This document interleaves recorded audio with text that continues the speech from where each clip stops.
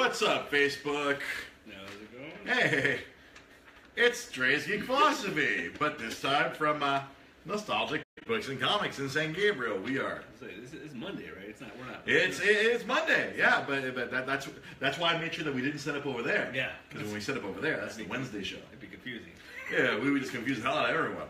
I was just telling you, if we set the Twitch, I'm like, I would have set up over there, with the camera around there. Hey, Yeah. So whatever, but I guess we'll just do the. Let me just do the intro because we're going to attempt to pull the audio off of this. Yeah. That's what Sam said. He's like, I was like, oh man, I need to download Audacity and set up the microphones like we did the one time we tried to do it and it didn't work out well. So Executive Producer Sam. Let me just do the show intro and then I'll explain everything.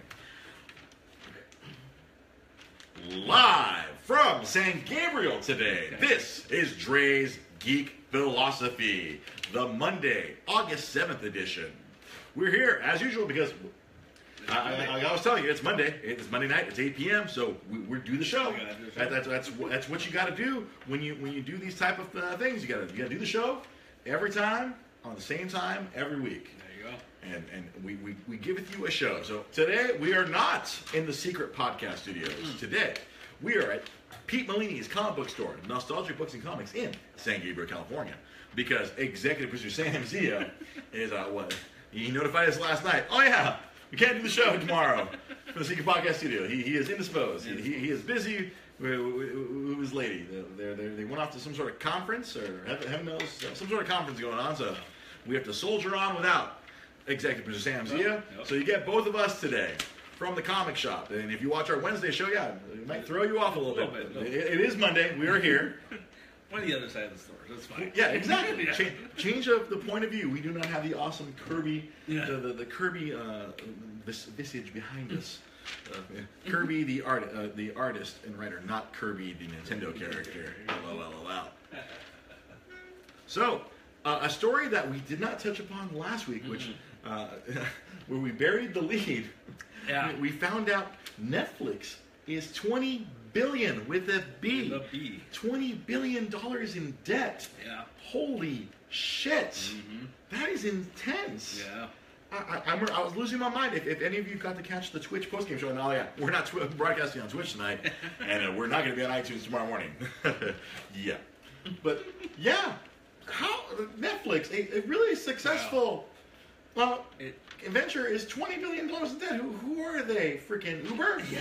Tesla? I mean, what the hell? And they said that they have 104 million subscribers. So at $10 a head, right? Hey, you're getting $1 billion a month. Yeah. Handed to you, and you're pissing away more than you're taking in. I guess not necessarily pissing away, but good God. Yeah. That's a lot of money. Man. That's intense to be $20 billion in debt. I mean, yes, they're producing lots and lots of content. They're doing all these Marvel shows. They're doing all this. I saw they're doing that Will Smith movie. Yeah. There's a Will Smith and a whole bunch of other people who are in masks. Yeah. Whom we cannot tell. I think the other guy is Joel Edgerton. I was trying to. I was like, who's the actor alongside him in playing the alien in the LAPD with aliens? Oh, they're orcs. They're orcs? They're orcs. I'm sorry. It is. Oh, you don't know the plot of that movie? Is it fairy tales? Oh, you ready for this? No, Okay. hit me with the plot. No, since basically it's Lord of the Rings. Uh-huh. If that never changed, like if society continued and there was orcs and fairies and all that, yeah. So there will be wizards. Well, the plot of the movie is he's a cop who's teamed up with an orc partner who's like a affirmative action hire. By the way. The affirmative action orc. Yeah. Oh boy. And they get a call that there's something going on, and they find this girl, and she has a magic wand. Okay. And the magic wand could do whatever, and so like everyone's fighting for it. Oh Jesus Christ. Yeah. Huh. So that's the plot of that movie. I mean, well, I give Netflix my $10 a month, Yeah, so I will might as happily watch it. I'll watch it. I mean, they got my money already, so I will watch it. But It's the Suicide Squad team too, like the writer-director of Suicide Squad. Now I'm less enthusiastic Yeah. about it. I don't know. You ever seen Fury? That movie's pretty cool. Oh, the one, the tank movie? Yeah. No. I had meant to watch that movie for the movie challenge last year, Yeah. but Shia LaBeouf. No, he's actually pretty good in it. Like, Really? Yeah. His no teeth he ain't got no teeth. Yeah. He got that like this. I ain't got no teeth. I shoot the cannons. Boom, boom. He's actually pretty good. And obviously Brad Pitt. It's a pretty good movie. Like he doesn't like kill them. It's not Transformers. Like It's not Transformers or the opinion of many people. It's not Indiana Jones. There you go. Which one of these days I should have I'm gonna probably have an episode where I defend that movie. I enjoy that movie a lot. It's a fun movie. It's a fun movie. Hell, even Steven Spielberg himself says Temple of Doom is the worst one. That's so weird. That's like my favorite one. Oh, really? It's your favorite? Temple of Doom? As a kid, that one always bothered me. Really? Well, monkey brains and pulling out hearts and. But it's the most fun one, dude. Like he's like, I don't know. Isn't it like a prequel or it wasn't? Like, it is and it isn't. I don't know. It takes place before the timeline. It takes place before Raiders, right? But then there's stuff that makes it seem like it's a sequel to Raiders. Like that's yeah. Like when he shoots the dude. Yeah, but see, he tried to do it again in Temple, but he's like, he doesn't have the gun. He's like, oh. And so it's like, well, wait, that didn't work. That didn't work that time around. That's unusual. Yeah. Unbelievable. But yeah, so they're producing all these they're producing all this content. Netflix, all these shows. Arrested Development is coming back. They're shooting Arrested Development. I don't know where they're pulling money out of out of debitors or I don't know how, like that's what fascinates me about this modern world. But that's the craziest thing too, because you think about it. Because realistically, if you look at it, they're making $1 billion a month. Right. So $20 million in debt is like 2 years. Correct. But that's then that they stop spending. Yeah. That means they have to stop paying all the people on their payroll. Yeah. They have to stop making shows. It would take 2 years to pay it off. Yeah. That's like me. Like I have 2 years of car debt, and I have to stop eating. That's true. There's $20 million in debt. I mean, yeah, obviously it's not going to go away. So theoretically. But do you think it has to do with like, oh, they just dropped $1 million for Thriller, for a trailer? Like, oh. Well, that's a drop in the bucket. That's a drop in the bucket. Yeah, Manny and Loaf. Yeah, this is a different camera angle because we didn't want to do the Wednesday night camera angle. This is the Monday night in the comic shop camera angle. Yeah. We have different camera angles. Like the one time we did a game streaming premiere, we had a completely different angle. There was a third camera angle. Yeah. It's like a little studio, man. I mean, honestly, before Executive Producer Sam Zia generously offered his studio, this was going to be the Nostalgic Books and Comics podcast studio. Pretty much. And now it's not a brand new set. We actually used this for episode 2 of the show when we set up didn't we set up a table? Table, yeah. We set up a table and we're sitting down with the microphones. We had no idea. We had no idea. Oh God, the Audacity recording that was awful since I don't know how to program microphones. But yeah, so I mean, Netflix just putting themselves in crazy debt, and I mean, obviously, I think they can work. I think they're just trying to get even more subscribers. But okay. Do you think it hurts when they give you like that whole month free, and like, you think people are like, oh, Defenders is starting, let me get my free month on Netflix and. No, because that's usually that's the argument every time for all these paid services. Because I hear that all the time. Like one of my favorite services is the WWE Network. Yeah. And people frequently say, "Oh, they'll sign up for the free month, and you have to have a different credit card every time, or whatever. You have to create a new account every time you do a free one." But clearly, I mean, if they have 100 million subscribers, a few 100,000 people or so can just sign in for a free month. I don't think that affects their bottom line as much. But I mean, do you feel like it gets to the point where it's just stagnant? Like we're not gonna get more than 100 million. I don't know, because I feel like, if we're talking about like 10 years ago, they probably only had 20, 30 million. I mean, it continually grows. I feel like as broadband expands, as internet becomes more accessible, I think there's a lot of untapped potential out there for people to sign up for Netflix. And I feel there's still people who are on the fence for a lot of streamers. I feel like there's a lot of older people who are on the fence, and I feel like there's a lot of younger people. Because Netflix is always that answer when people say, I'm going to cut the cord. Yeah. When people want to cut the cord from cable or satellite, their response, I'll just get Netflix, I'll just get HBO Go, I'll just get all these on-demand services, and that's way cheaper than signing up. So that whole $10 a month, I think they're trying to make it so they're trying to cut down their bottom line where they maybe don't have to license as many movies as much if they have all their own content. they produce themselves, that they don't have to pay money on top. Like obviously they have to pay to create it, but once they've created a serise, it's there forever. Yeah. It's not. It's like, oh, we don't have to pay a renewal fee every time we want to renew The Office or we want to renew a certain movie or if a company wants to pull back. Yeah. I mean, Disney. I mean, at some point, all the Disney movies are exclusively on Netflix, and that I feel that's gonna be something that's gonna jump subscriber numbers. Yeah. Well, because like someone made the argument one time. They're like, oh, it's dumb that you can't get Daredevil season 1 on DVD or Blu-ray. And I'm like, why would they do that? Like, it makes no sense for them to do it because it's like they want you to watch it on Netflix. They want you to watch it on Netflix. Yeah. I mean, well, they do put something like House of Cards is on that.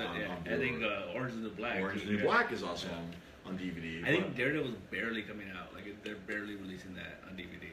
I think the only motivation behind that would be to get people, oh, watch this season, then now you bought the season, go subscribe to Netflix now. Yeah. Well, I'm sure that probably comes with like, oh, here's a free month. Yeah. Sign up. Give us your credit card information and forget to subscribe. That's the key to a lot of these subscriptions. Oh yeah, and once you're in, once you're in and you kind of don't notice and you forget that you're subscribed to this stuff. Yeah. They kind of lock you down. Yeah. You're technically trapped a little bit. A little bit, yeah. That's me with a lot of services. Personally, I am one of those consumers. If I am honest, I subscribe to the CISO, the comedy streaming app. Yeah. I signed up for it and I just haven't unsubscribed. Unsubscribed. They take $4 or $5 from me every month, and I'm like, okay. I occasionally just jump in and watch some stand up on my phone. Every so often, I probably don't get my $5, but they're counting on people like me who are like, oh, too lazy to go in and unsubscribe and go through the whole. Oh, it's such a process. I like using it. They definitely make it harder to unsubscribe that stuff. Oh yeah, it is an issue. It's not easy to unsubscribe. It is not. So another thing with Netflix that would be more related to nerds is that apparently today they purchased the Millar world. Comic book writer Mark Millar, he's kind of quit mainstream comics, created his own world. The Kingsman Secret Service. Yeah, that is one of his Kick-Ass. So all of that stuff. Apparently Netflix bought the whole thing. Bought the studio. They bought the entire studio, lock, stock, and barrel, which is kind of insane. Yeah. Which I don't know how that's gonna work because I know that the way he was getting people, because that's the thing about Millar. Some people like him, some people don't. He's a very polarizing figure with his own books. But the way he was getting these books put out was he was getting big name creators. I mean, the Kick-Ass was John Romita Jr. John Romita Jr. had never done an independent comic prior to that. He was a Marvel guy. Yeah. I'm sure he has never had to draw that much flesh and blood and, and pornography in his life. So that's how he was getting these books out. Was he was attracting these big name artists? Like is that Jupiter? Is that Frank Whiteley? Another big comic book name. Secret Service is what's his face? The Watchmen artist. Dave Gibbons. Dave Gibbons. Really, the Secret Service. Yeah. Huh. The comic book is basically the Kingsman Secret Service. The comic that's based. That was Dave Gibbons. Dave Gibbons. Holy shit. Dave Gibbons drew the thing. I think he co-wrote it too. What's his name? Francis Yule. Like he's done a couple more World books. Interesting. Yeah, so he gets a lot of big people, but the way he gets them is he tells them it's creator owned. They get a we don't own this. And Millar makes comics to make movies. Yeah, that's what he's done. Yeah. Was Wanted another Millar? Yeah. Yeah, it's Wanted, Kick-Ass. Yeah. So now Netflix has bought the whole studio. They didn't just buy the rights to the comic books. They literally bought the studio. Millar has been promoting this all day. So yeah, like Manny Love, I said to me, there's a Kick-Ass series. Yeah, that's what people are hoping for, like a Kick-Ass TV show, like a Netflix series. That'd be kind of cool. If they could do the comic book a little bit more accurately. It's funny because it was a few days ago on my Facebook memories, I put that I'd seen Kick-Ass, but it was just like, oh, they kind of like, they softened it up. Yeah, they made it a lot less violent. Well, it was pretty violent. They toned it. They toned down a lot of the themes. Yeah. A lot of the stuff that really made it groundbreaking in the world of comics at that point in time. That made because it touched a lot of subjects that you wouldn't normally have happen in a comic book. Which I guess nowadays maybe is not so taboo anymore. Nowadays, everything's over the top. I remember the main thing that bugged me about that Kick-Ass movie was in the comic when he gets hit by that car. and he's all busted up. Like, it's a very dramatic scene. Mm-hmm. In the movie, it was kind of like, oh, I'm better now. Like, you know? Yeah, in the movie, it was like getting bit by a spider. Yeah. Like, you got bit by a spider, and then, okay, they put all the metal things in me, and now I'm okay. Where in the comic, it was just like, he was in traction. He was fucked up. His dad went broke trying to fucking pay for all the medical bills. Yeah, like I said, it was very dramatic in the comic book, and the movie was like, it was a thing that happened. Yeah, because even, I think that was the thing when he sees the X-ray, and he's like, oh, I'm like Wolverine or something like that, right? Mm-hmm.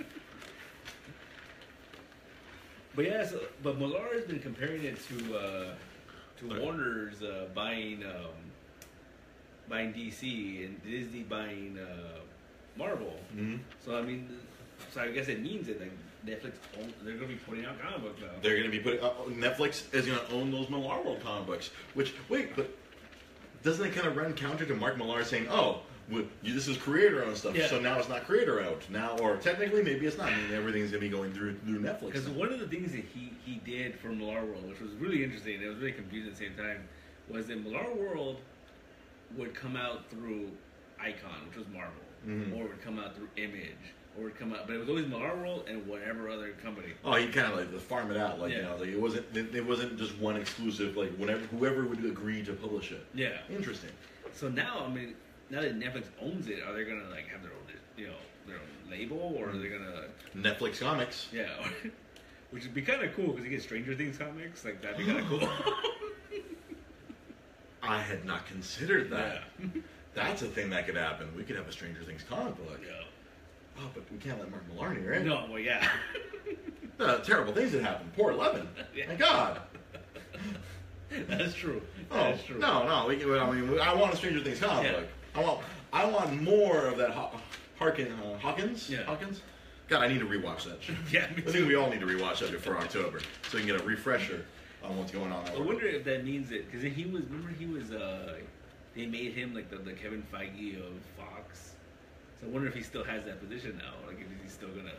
I don't know. Is that a conflict now? Like, I would imagine it's a conflict because Netflix, is in bed with Marvel and Disney clearly. Yeah. Clearly in bed with them. But I don't know. That's and if you're saying like now like Netflix is to Millar World as Disney is to Marvel and Warner Bros. Is to DC, that's definitely going to be a conflict of interest. Oh, unless he's divesting himself. He's like, oh, it's no longer Millar World, it's going to be Netflix World or Netflix Comics now. Yeah. So maybe, I don't know if he separates himself, give himself a nice big paycheck out of that debt. That's true. Just piling onto that debt, which our show contributor Kiet Fan put apparently $16 million of that debt is streaming obligations. Oh wow. Yeah. That's all I was leaning forward trying to read the long message. 16 million? 16 billion. Oh, sorry. 16 billion. Oh. 16 billion, yeah. Oh, 16 billion is streaming obligations, so I guess paying people for the content. Yeah. So, wow. Crazy pants. Just insane. That's some intense numbers. There's still $4 billion in debt on top of that. Oh, I'm assuming that's like all the production, because they have offices here in Santa Monica. They're producing all this stuff, so it's like that's where. See, I always assumed that they never really produced things. They just bought stuff. Like they were like, someone made a movie and Netflix bought it, and now it's Netflix. Oh, now they're self-producing that. Because like I mentioned earlier, now they don't have to pay licensing fees. They can just own this in perpetuity. Because obviously they're going to be Netflix sees themselves being around from now till the end of time. Oh yeah, I wouldn't be surprised. I mean, because they do. Was it Black Mirror? Right, Black Mirror is their show. Yeah.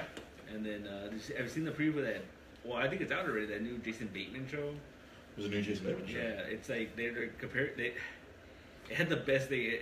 They said it's Breaking Bad meets Arrested Development. Interesting. Yeah, I don't know. Well, I'll have to check it out. Man, Kiet Fam, show contributor. They have a market value of $75 billion, so they're not poor. Well, market value. And that's what I'm saying. Like the way this whole business works, like you can be in crazy debt, but you can still, of course, you can still be a high valuation. Yeah. So. On to other nerd things, since I have my format here. Last night, Rick and Morty. Rick and Morty. Episode 3.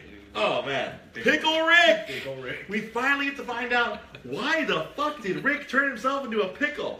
Because in all the trailers, we would see like, I'm a pickle. Hey, Morty, I'm Pickle Rick. And it's like, why in the hell would Rick turn himself into a pickle? And for anyone who hasn't watched the episode yet, I would advise maybe muting us for the next moment. yeah, Rick. So this is your spoiler warning. There's going to be another one when we talk Game of Thrones in a little bit. And so, Rick turns himself into a pickle to get out of going to a family counselor. Family counselor. What? I mean, that's just like, that just shows you the diabolical evil of Rick. Yeah. Rick's only looking out for himself. He only gives a fuck about himself. It's insane. Yeah, I love the whole thing too, where like Morty figures it out. So he has a syringe. Yeah, they see the Rube Goldberg Yeah. thing where like the timer is going to go 10 minutes or right when they leave, and the timer sets off the scissors and drops a syringe that'll cure Rick of being a pickle. I love the whole thing too. Like he's just like. He's trying to justify it. He's like, oh, no one would do this because no one can. The only reason you would do it is because you can. Because you can, you know. I get to figure out how to get out of it. And of course, so they figure it out. Snatch away a syringe of anti-pickle. And so then half the episode is them going to family therapy, and the other half is Pickle Rick going on an adventure. Basically like Die Hard, right? It was pretty much like Die Hard. I mean, he's killing roaches and killing rats and repurposing their bodies. But truly, Rick proves that he is the smartest man in the universe. To be in a pickle, literally. Oh God, what a terrible pun! I'm so sorry for that awful pun. But he's literally a pickle in a pickle, and he's. Yeah. You love how? I love how he that scene when we first see him attack the roach, and he's using his tongue to like control the roach's brain. That's just like that was insane. Like rips the freaking the carapace off the roach's brain. He's controlling the roach, figuring out. No, we're not open. Apparently, we have that's the problem with doing an episode of the show from a retail establishment. There's people knocking on the door trying to barge in, and I don't know if they want to buy comics. They don't want to look at comics. So. They just want to look at it's comics. It's way past closing too. So I'm like we're paying, the store is officially closed. We didn't close down the store for the show. The show was already in closing hours. Yeah. Think about this kind of stuff. Yeah. There's children trying to push their way into the store. We see and then the trailer for next week. It's like Guardians of the Galaxy, like they're teaming up with. Like, oh yeah, that's right. Yeah, next week. Hey, just think this. Hey, you know, I know we bitch and whine about how long it took for us to get these new episodes, but each one's been a fucking home run. Yeah. I mean, the Mad Max episode last week, Pickle Rick this week, with Danny Trejo. Yeah, if you haven't watched the episode, Danny Trejo does a voice. Yeah. Jaguar. And then Susan Sarandon was. Was she the family counselor shit eating counselor? Apparently, we get to find out Mr. Goldenfold eats shit. That great picture of the woman eating the hot dog, Courage. I saw that on the Adult Swim Facebook page. I'm like, what? Why is there a motivational picture of a woman eating a hot dog and it says Courage? You find, oh no, it's for the shit eating people. Yeah. I love when Morty picks up the book. Like, oh god, there's pictures of people eating shit in here. And then she even says too, right? She goes, like, oh, tell your friends if you have friends that eat shit, like, you know, like, recommend them to me. Recommend them to me. That Susan Sarandon was the shit therapist, the shit eating therapist. What the fuck? It's just, and of course, we have like we talked about last week, Rick and Morty, the perfect fusion of like over the top ridiculous nonsense, but intertwined with really emotional relationships. You hear they go through all the issues of, you know, Rick and Morty and Beth and Summer, the issues that they're having with the divorce that's going on. Yeah. And so there's this real emotional stuff. And you have Pickle Rick fucking going to iron rats.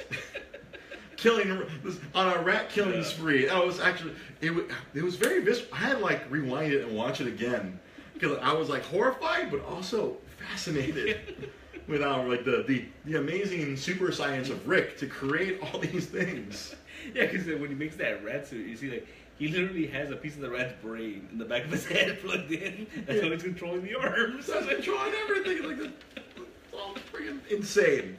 Just the minds of freaking Justin Roiland and fucking Dan Harmon to come up with, and then all the awesome like artists and designers they have to come up with all this shit. Yeah. Oh my god.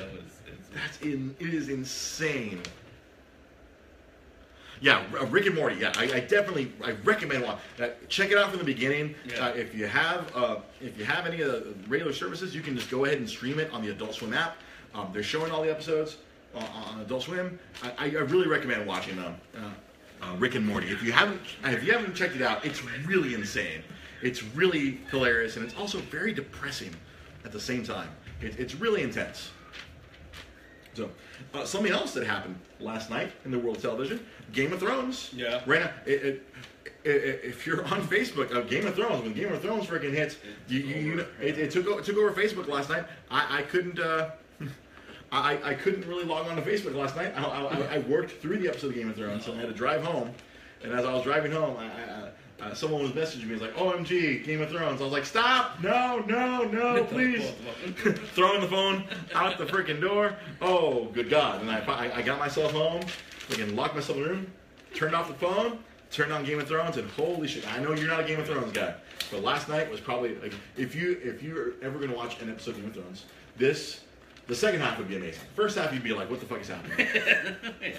Because for those who've been watching the show for a long time, the first half there's a lot of big things happening. They reunited a lot of characters who haven't seen each other in several seasons. Mm-hmm. There's all kinds of intense stuff going on. Little jabs.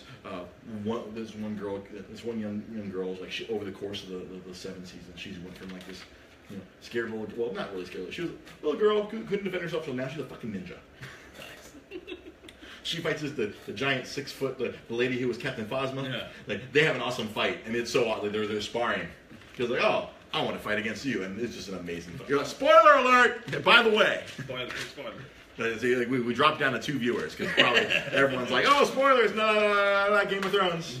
Anyone who hasn't watched it yet, if you don't have HBO. Yeah. If you're waiting on HBO Go. But yeah, they have this amazing, like, she has this little tiny sword, but she's like a freaking ninja. She's like darting back and forth. He's this 6 foot tall woman with a giant sword. She's like boom, boom, boom, just owning her. This is amazing. And the second half of the episode, like I was telling you in the pre-show meeting, there's been these dragons throughout the show. They haven't really done much in the show. But last night, it's the first time they kind of unleashed one of the dragons in an actual battle. Nice. And it was, woo. Intense. Intense is the best word. Oh, good God. It's very visceral. Like, some of the best stunt work I've ever seen. All these guys on fire.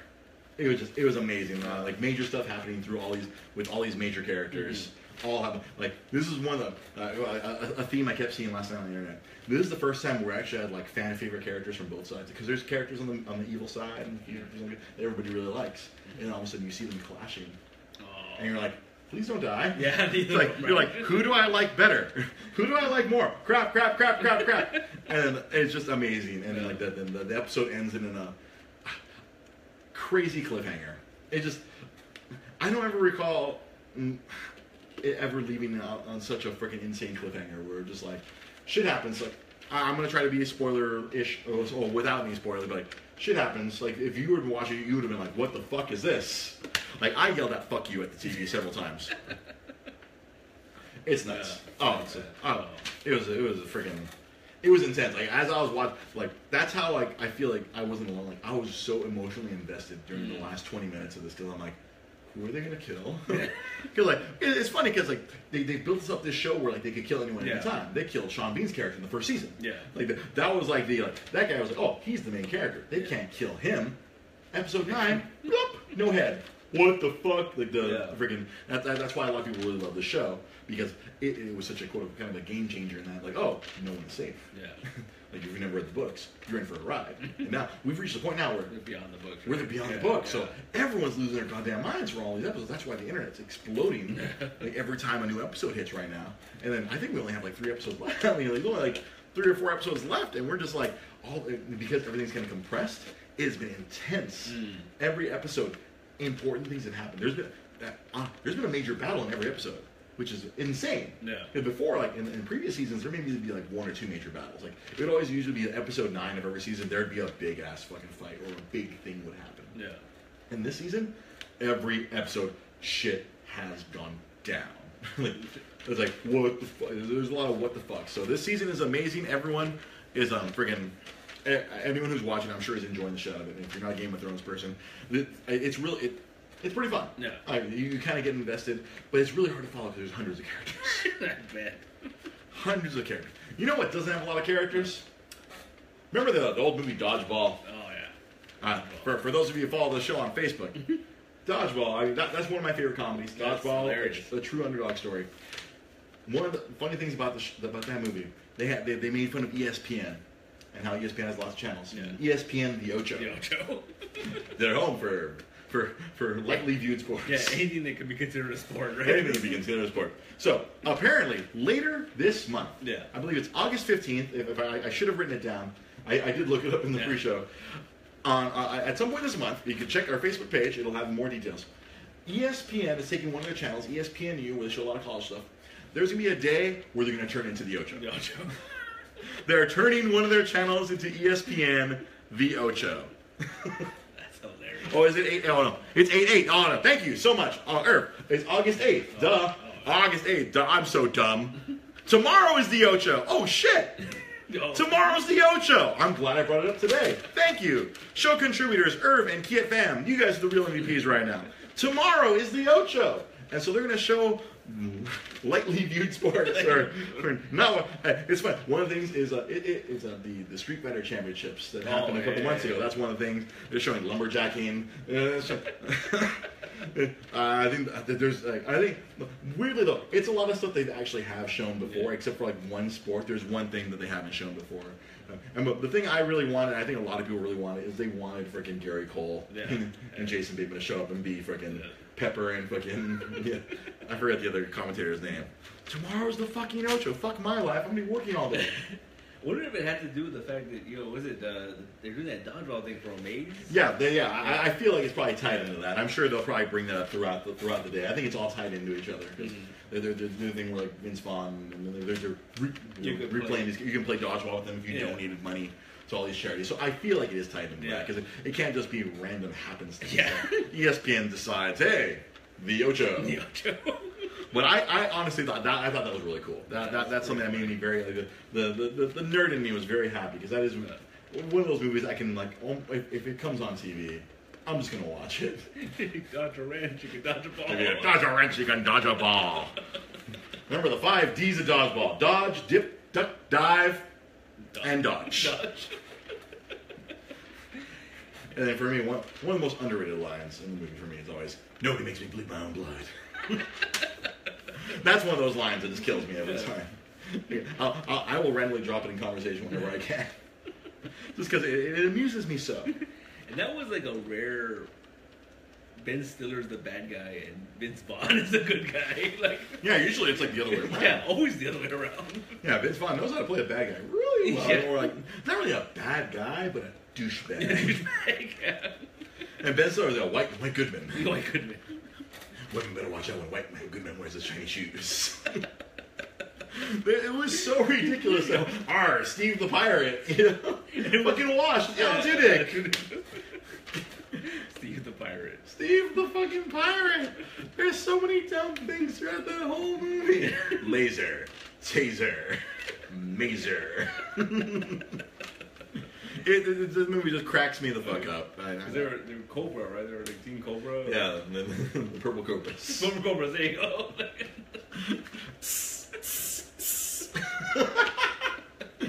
See, now you're going to go home and rewatch it. Yeah, I got it. That is one of the few DVDs I still have with me at my house. There you go. That was one of those I'm like, I'm keeping this one with me. The majority of my DVDs are stored in my mom's garage, but that's one of those I have with me. Yeah, I got to do it. It's funny because the other day I was actually watching Zoolander. Oh. Yeah, it happened to be on. My roommate had it on. And I walked by. I'm like, I'm sitting down. So and for me, I sit and I watch until I see Bowie. Oh yeah. Because David Bowie's cameo is like that's the highlight of the movie for me. The movie is pretty funny and hilarious, but David Bowie shows up. I'm like, I'll judge this here, and then disqualified. Just kill it. Like, Bowie's cameo. He plays it so freaking serious, but it's hilarious. Like Bowie, he's a legit a space traveling rock star shows up in this ridiculous, silly Ben Stiller movie. Did you ever see the second one? No, I kind of refuse to watch that one because you know what? It's too much of a good thing, my friend. It's not good, but Lydia Morales says hi, Peter. Oh, that's Joanna's sister. Hi, hello, Joanna's sister, Lydia. But Sting is in it. Oh, does he play the Bowie Shannon role? It's pretty hilarious. Like, the Sting stuff is pretty hilarious. Oh, really? Like, other than that, though, it's if I catch it on the movie network for, and then I don't have to commit to it, like in a theater, then maybe I'll give it a whirl. Yeah. It has its moments. It has its moments. Because you know what else I realized about the movie? That was Will Ferrell pre-Will Ferrell being a big deal. Yeah. Him being Mugatu was freaking... Mugatu? Is he invented the piano... the piano necktie. Necktie. And then relax. Friend goes Hollywood. Relax. And then there's like Duchovny. David Duchovny was a famous hat model. And then, you know what's funny? A fact that I learned from another podcast I listened to the other day, that is in Billy Zane's top 4 of his IMDb best known for. Not the Phantom. Not the Phantom. Which I watched the other day. Which you just watched the other day. No, it goes like Titanic, Back to the Future. Oh, that's right. He's in Back to the Future. And like Zoolander. I'm like, he's known for 2 cameos? The guy's been in a bunch of movies, I believe. He was the Phantom. He was the Phantom. That's not his best known for, but apparently since I guess it didn't do that well.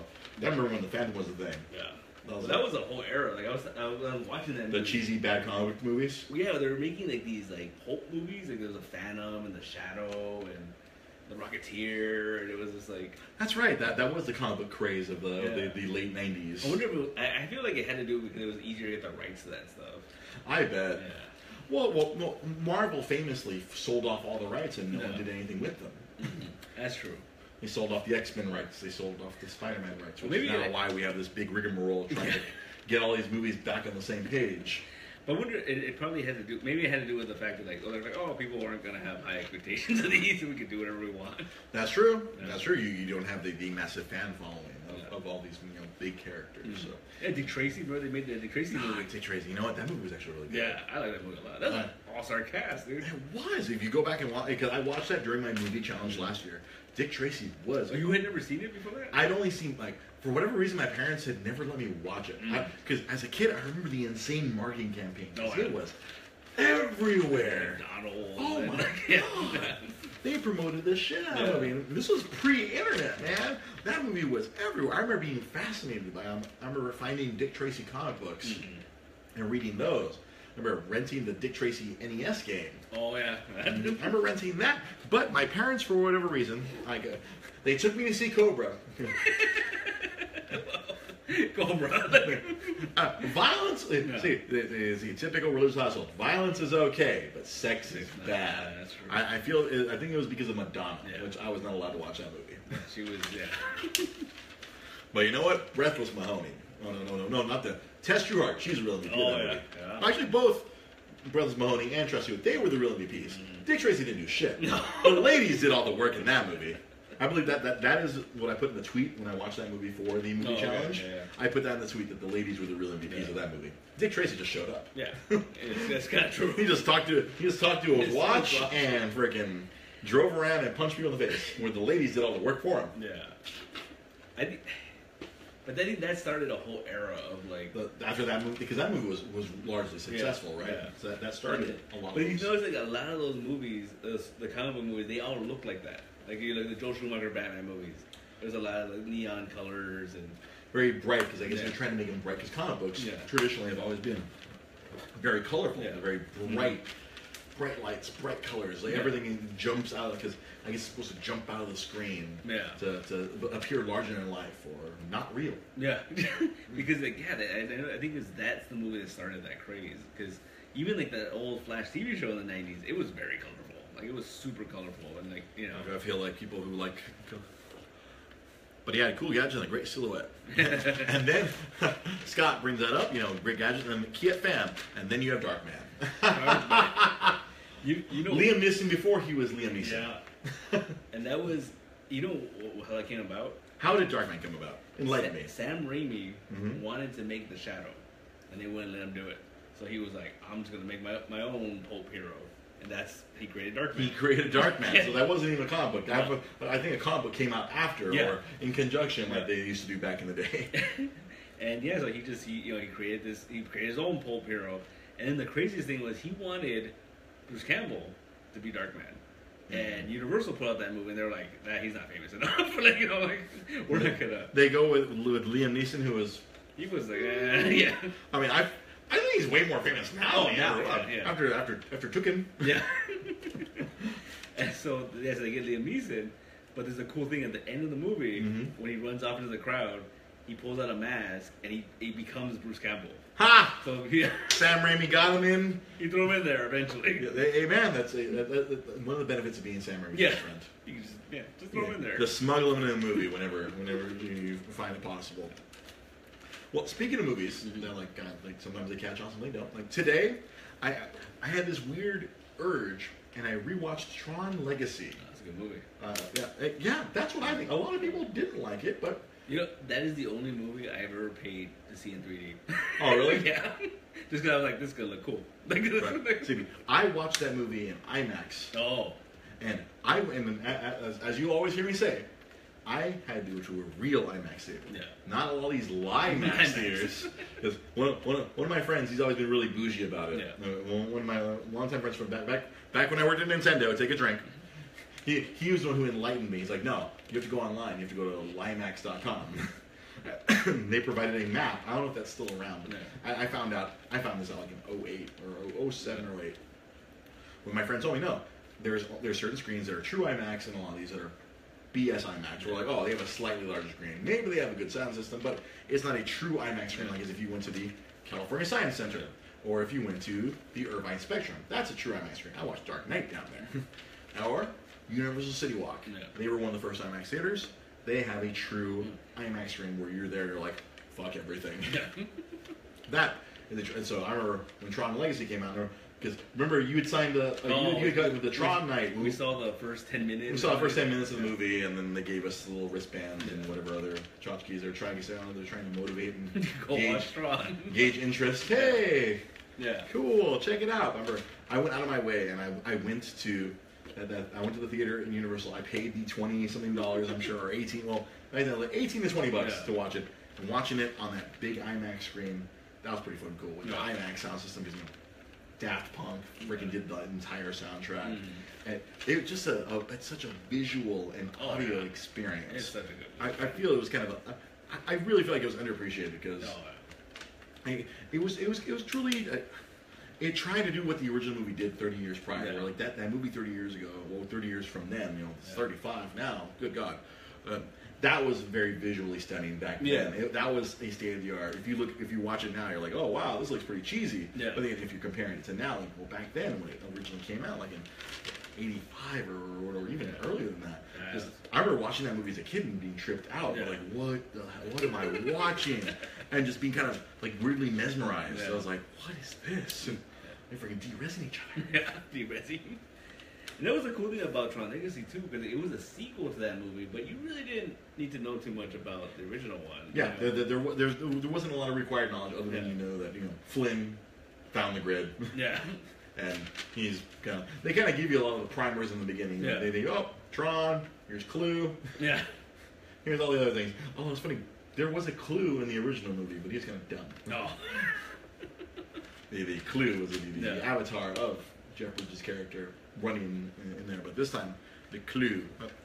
From 1982, the year I was born. 82. There you go. That makes a lot of sense because I think that movie came out like early 2012, I think. So I think it was like exactly 30 years later. Yeah. And man, it was like just rewatching Tron Legacy today. I was like saying, man, this was really good. Yeah. Or at least I really liked it. Yeah, it was. Watching it on my team, it was great because like it even warned you in the beginning. It's like, oh, the aspect ratio was going to change because they kept all the IMAX scenes in there. So like there's going to be black bars like the traditional widescreen, and they would pop up. Yeah.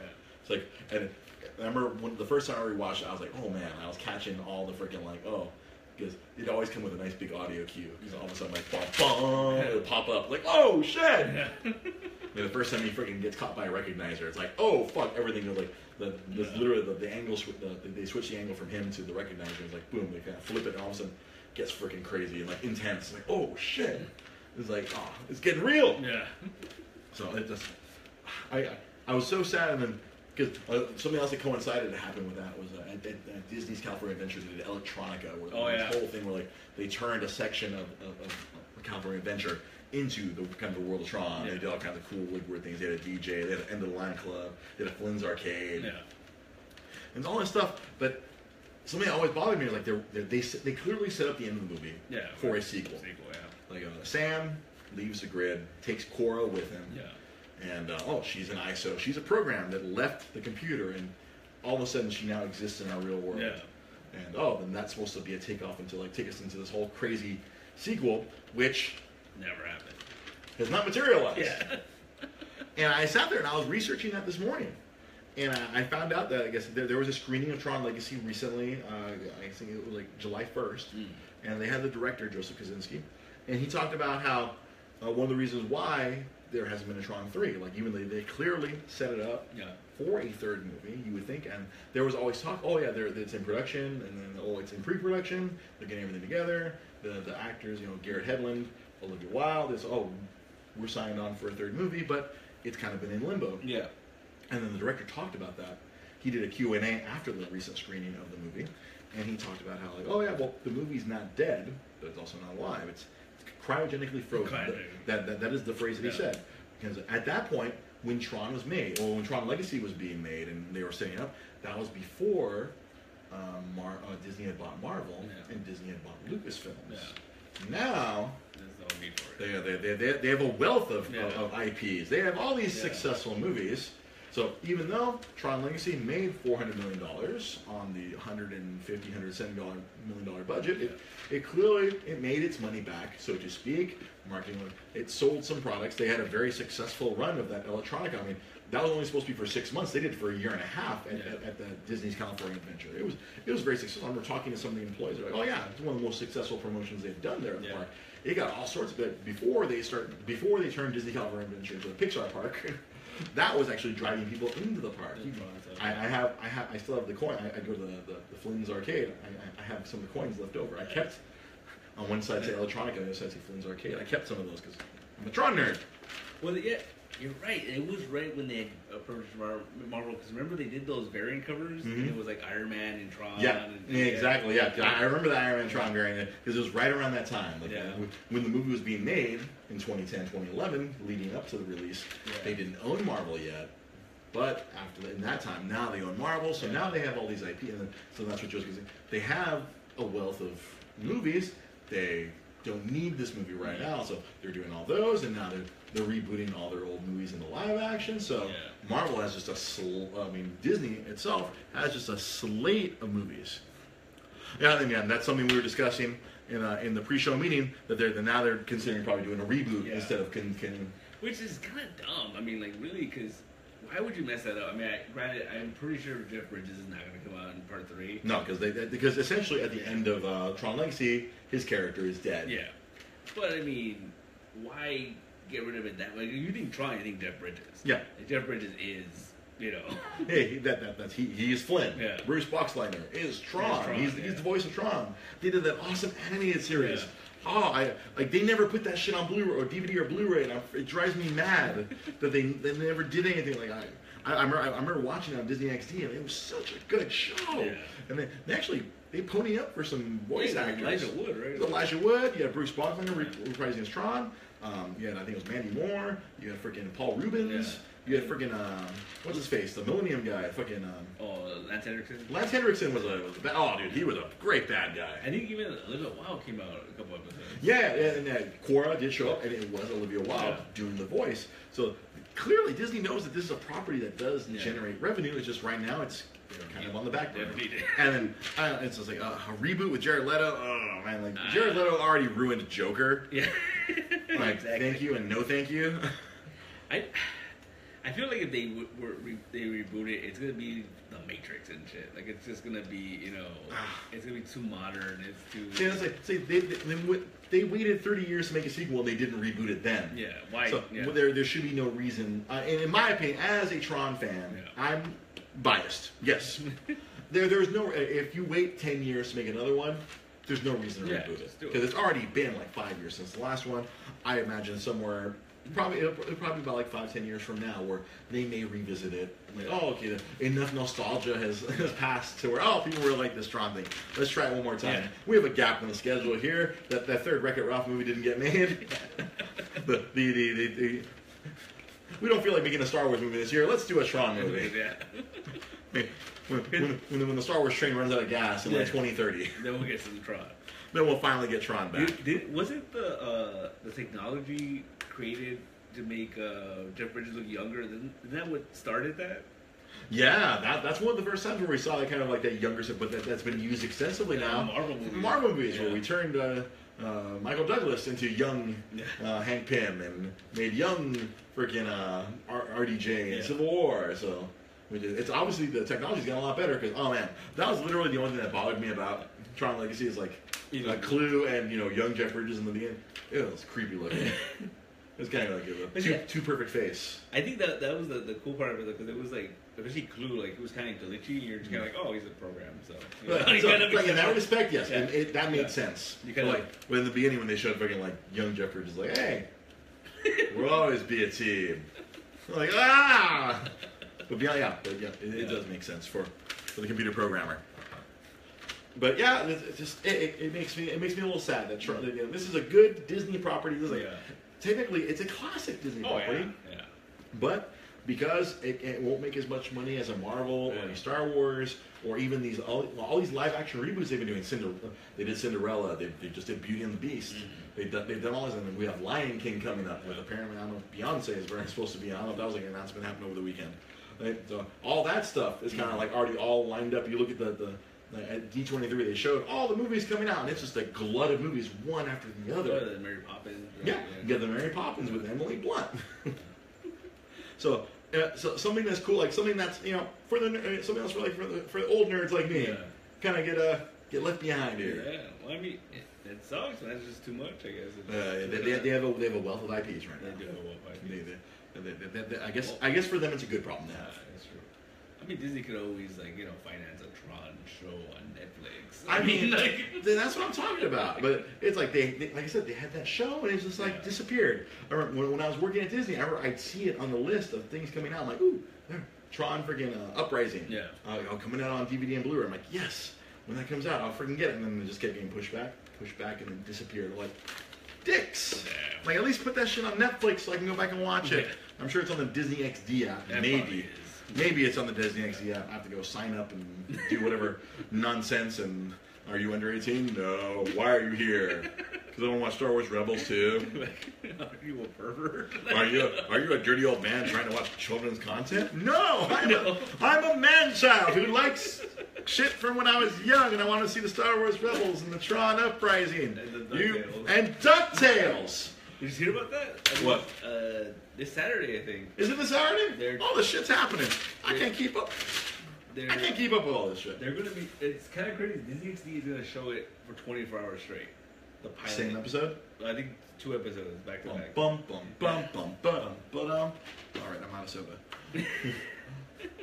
So for 24 hours, they're going to pull kind of like an Adult Swim. Yeah. They did with Rick and Morty. Yep. They're just going to show it over and over and over.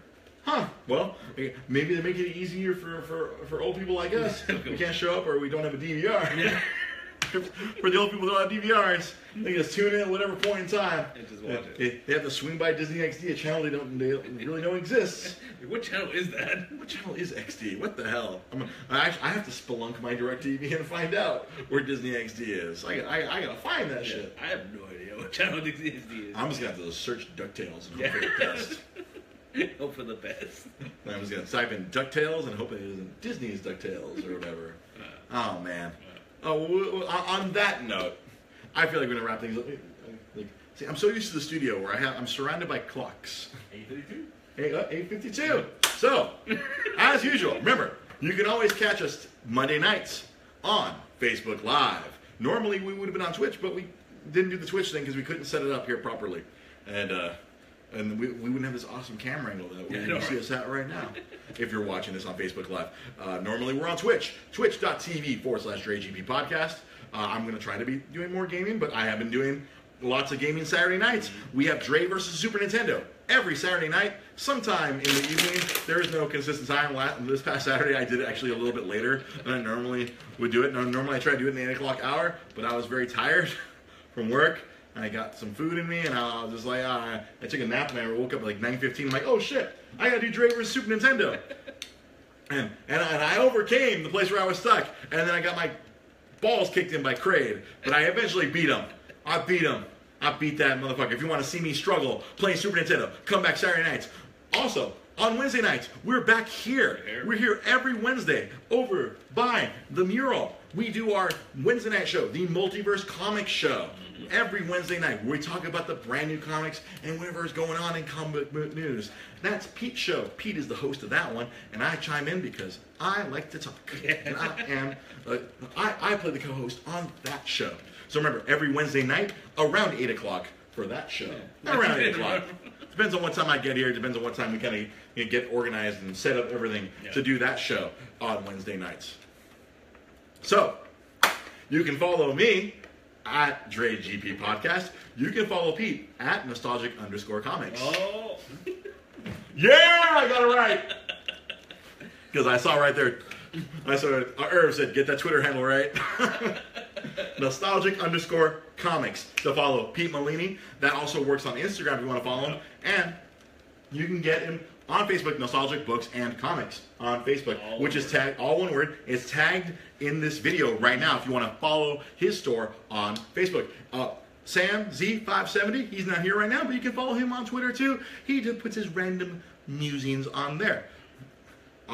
That's pretty much, that's it. We'll probably be back in our normal studio next week unless Sam Zia is busy for us, or then we might be back here in the Nostalgic Podcast Studios.